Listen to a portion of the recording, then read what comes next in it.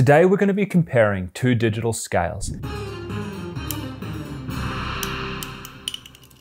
An analytical balance or a laboratory grade scale, which is roughly $500, and then the $50 Gemini scale. Both are going to be linked in the description below this video. And so we're going to be assessing just how accurate the Gemini scale is compared to the more costly analytical scale.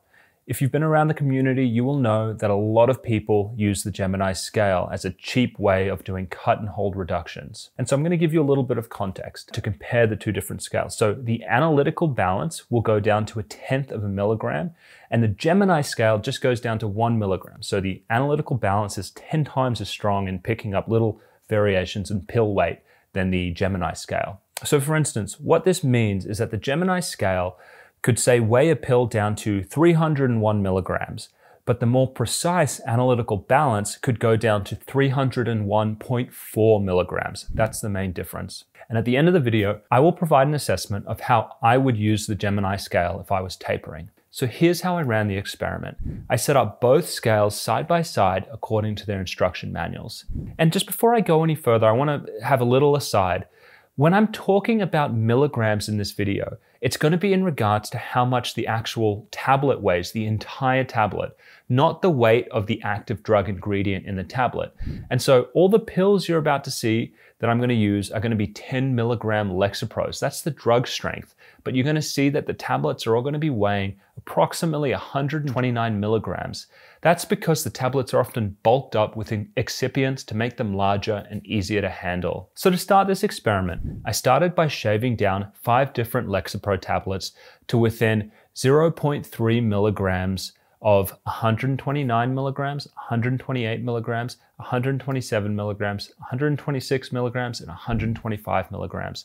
I wanted there to be roughly a 1 milligram difference between them, since 1 milligram is the lowest unit on the Gemini scale that it can differentiate by. I then recorded their weights on the analytical balance and then transferred the pills over to the Gemini scale to see how close they were.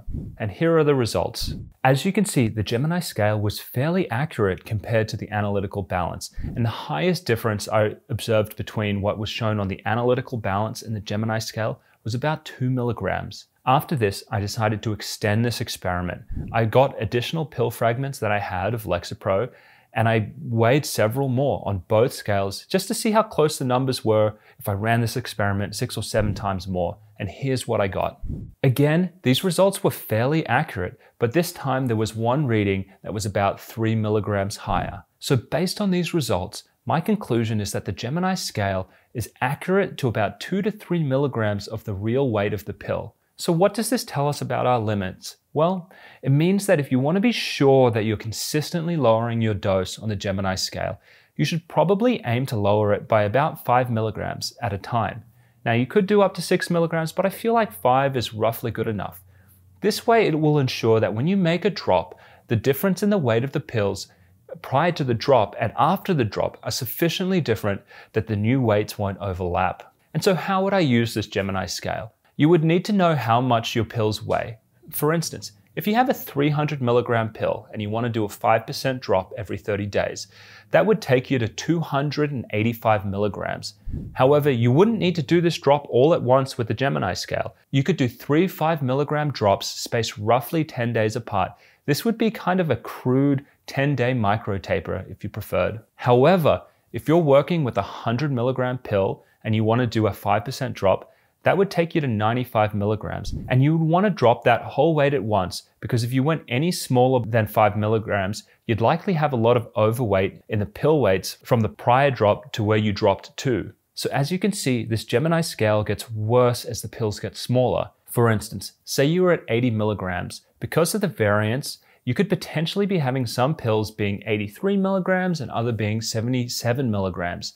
If you then dropped to 75 milligrams, you did a 5 milligram reduction, you might have some tablets being 72 milligrams, which would mean that you could go from like an 83 milligram pill right before you drop all the way down to a 72 milligram pill in a day. And that's almost a 13% drop, probably larger than what you were hoping to do. And so what should you do? Before I give my recommendation, I first want to acknowledge that many people have successfully weaned off using the Gemini scale, and if it's working for you, I would just say go with it until it isn't.